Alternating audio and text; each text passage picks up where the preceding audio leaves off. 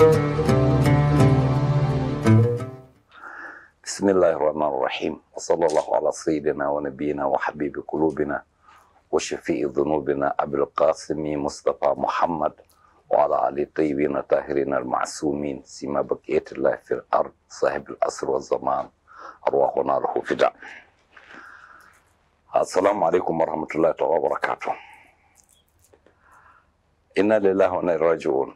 We are now commemorating the martyrdom of General Qasem Suleimani. May Allah have mercy on him. An icon of fight against terrorism. No doubt the killers of General Qasem Suleimani have exposed themselves. Here you have somebody who spent all his life trying to ensure that all traces of terrorists have been flushed out in Iraq and Syria. Yes, a strategist who had undone all the strategies of the enemy, in particular in these two countries. Yet, in the end of the day, he was killed. He was killed by those who showed themselves to be the actual terrorists. Here, somebody fighting terrorism, and here is someone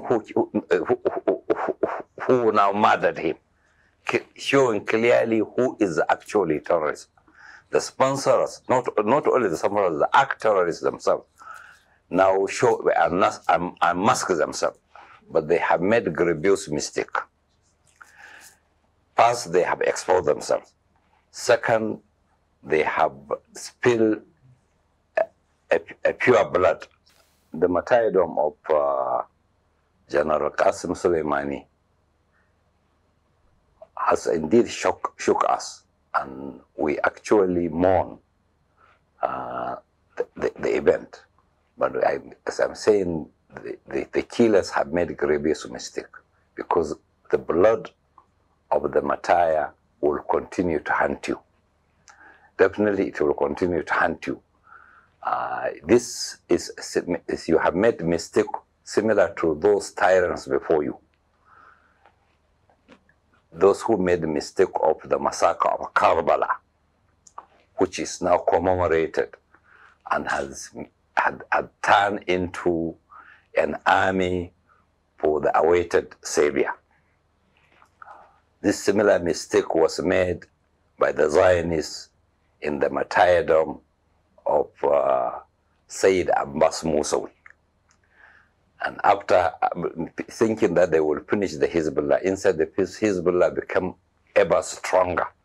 And they have got another able leader in the person of Sayyid Nasrullah, Hafizahullah.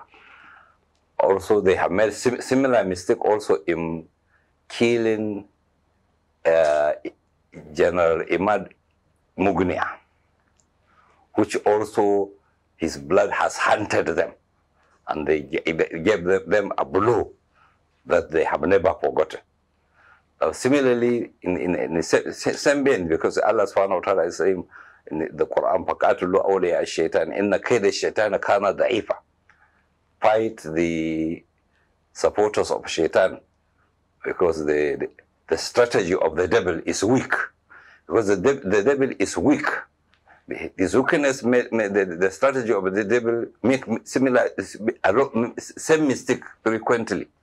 Now they have made the mistake of killing General Qasem Suleimani and his colleague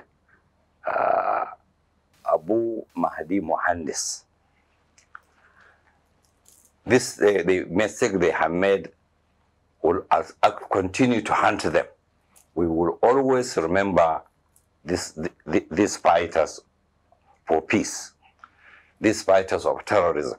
and their blood will now raise more like them. No doubt we can. Losing them, we create a vacuum which may be difficult to replace, but it will raise the awareness and it will raise more generations of more fighters, inshallah.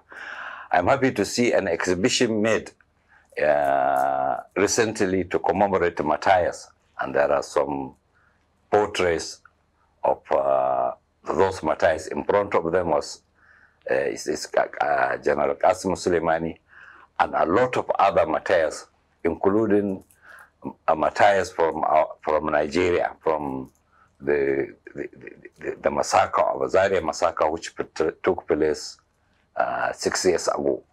We will continue to remember you, all our martyrs. We will continue to remember General Qasem Suleimani every January of the year, and inshallah this will continue as we always commemorate other martyrs, including Sayyid al-Shuhada, Abi Abdullah al-Hussein, salamullahi alayhi.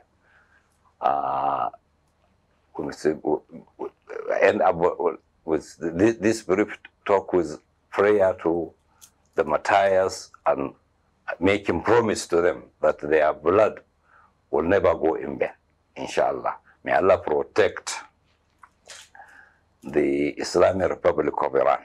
May Allah protect the leader, Sayyid Khamenei.